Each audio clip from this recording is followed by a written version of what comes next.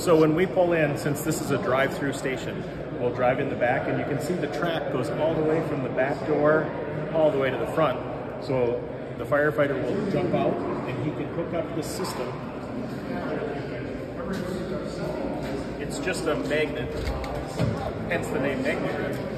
So the firefighter will walk up here, pull it down the track, and then as the truck exhaust gets close, he just hooks it up and steps back, and it's ready to go. And when the truck starts and takes off, it automatically disconnects as they go out the door, so they don't have to worry about it on their way out.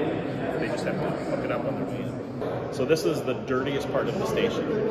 So we call it the hot zone. This is where they come in, they wash the truck, clean out the cab, get rid of the big particles. We've got hoses and various things out here, ways to clean off and keep the dirtiest stuff on the apparatus.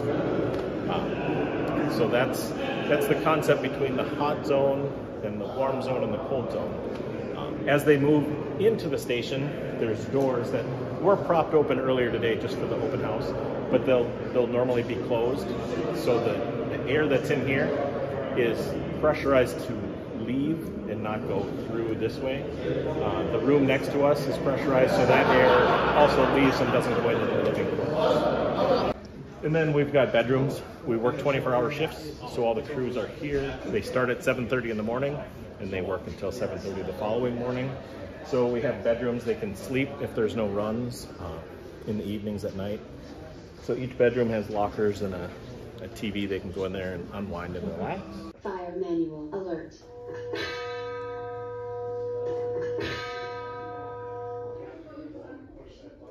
So it's not crazy exciting, but when I started on the fire service 25 years ago, they had a bell.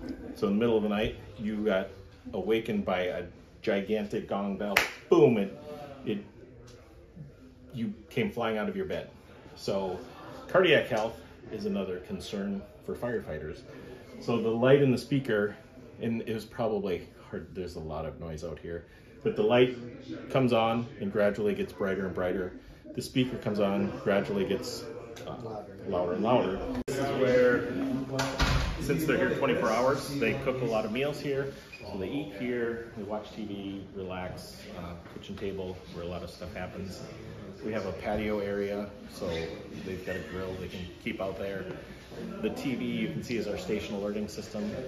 So that has different information, department news. When a run comes in, no matter where it's at in the city, information will pop up there so they can see and have some awareness of what's going on in the rest of the city. You see 4 refrigerators. So we have 3 shifts that work, A, B, and C shift.